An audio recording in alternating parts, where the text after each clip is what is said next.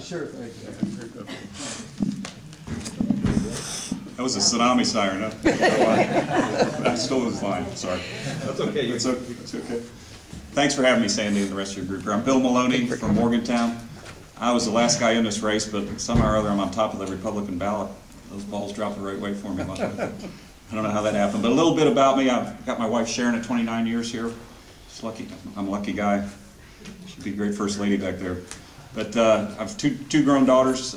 Went to University High, 28 and 25. We attend Chestnut Ridge Church outside of Morgantown. I'm a graduate industrial engineer from Lehigh University.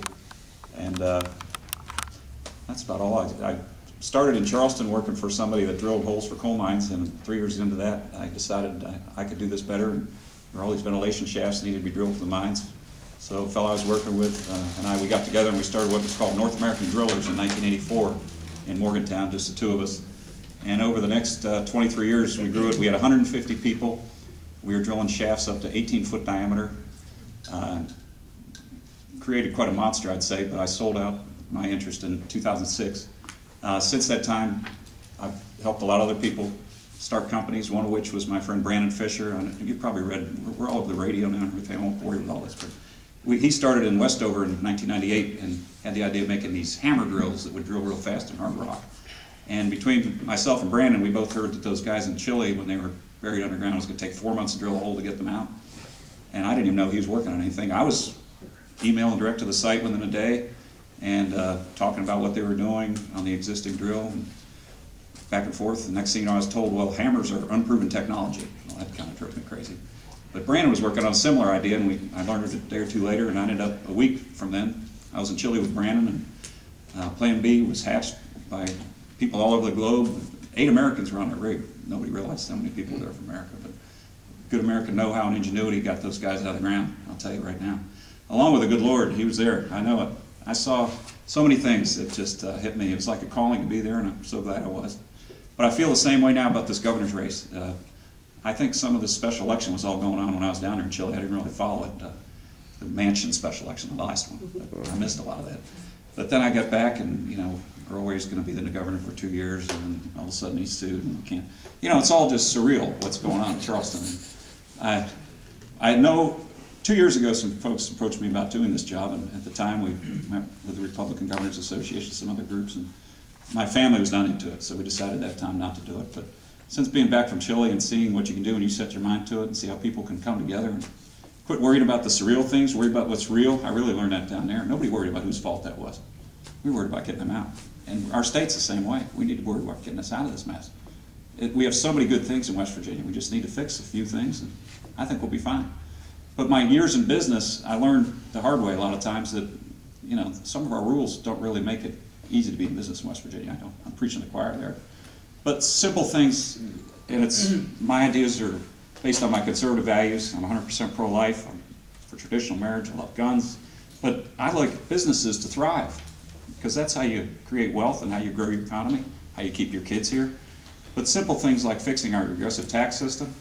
Now, people are just fed up, I think, with some of our taxes.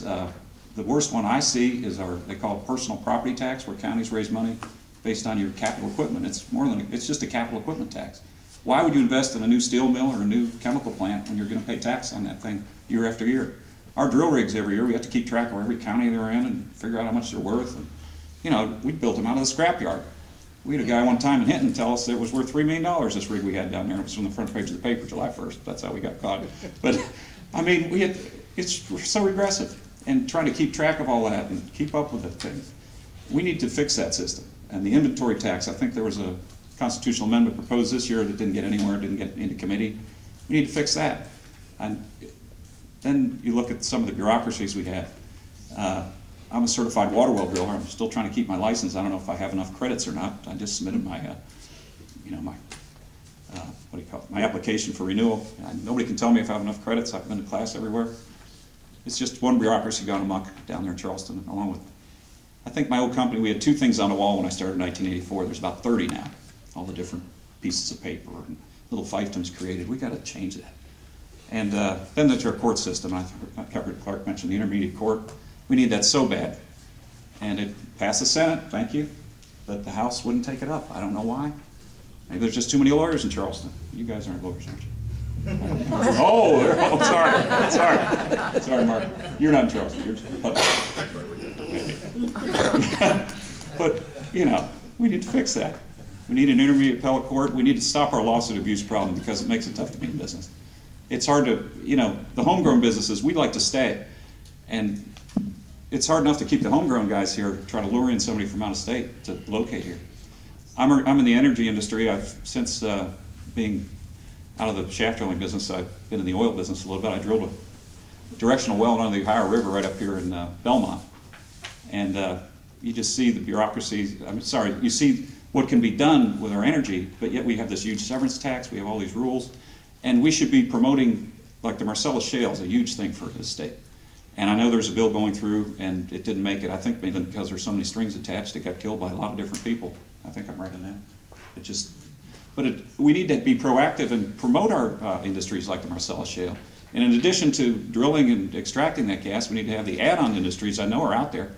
I looked at building drilling rigs when I got back from Chile, and I would never build them in West Virginia the way the laws are. I'd be in Pennsylvania, just because of the tax system, legal system, everything that goes with it. But we should be manufacturing drill rigs for Marcellus Shale and frac tanks, and we should have all kinds of business, not just the people coming from Oklahoma drilling wells in here. We should have homegrown businesses right here. I know we can do it. West Virginia is a great place. I had some of the best, most loyal employees. They're the greatest. But we need to just keep them here, keep our kids here. And I think we fix a few of those things, we can do it. As I said, I'm not a politician. I'm a businessman. I've been at it for almost 30 years now in West Virginia. And I think we need some of that in Charleston. We need some leadership. You can definitely tell by the legislative session that there's no leadership. We just need leadership. And we can do it. I know we can.